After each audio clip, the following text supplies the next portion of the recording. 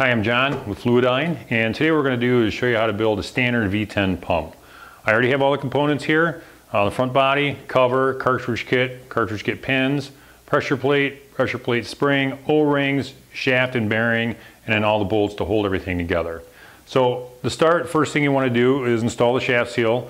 Make sure it's pressed all the way down inside the bore, and then once you do that, you're going to set it with the shaft seal facing up. Press the bearing onto your shaft and hold it in place with the retaining ring. And then once you have that assembled, you're going to install it inside your body like this.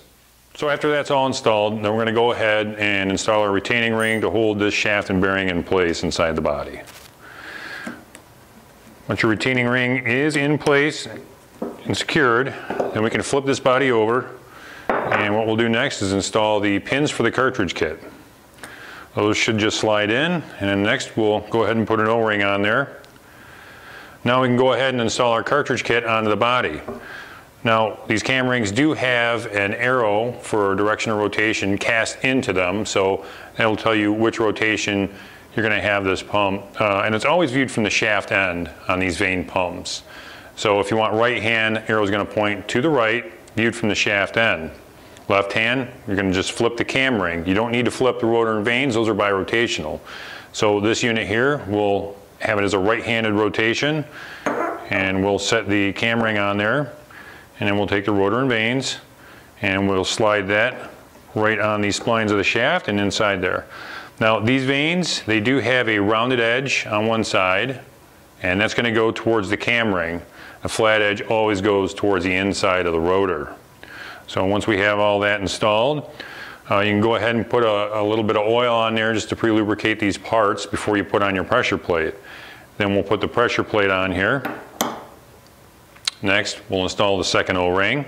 That's going to seal between the cam ring and the cover.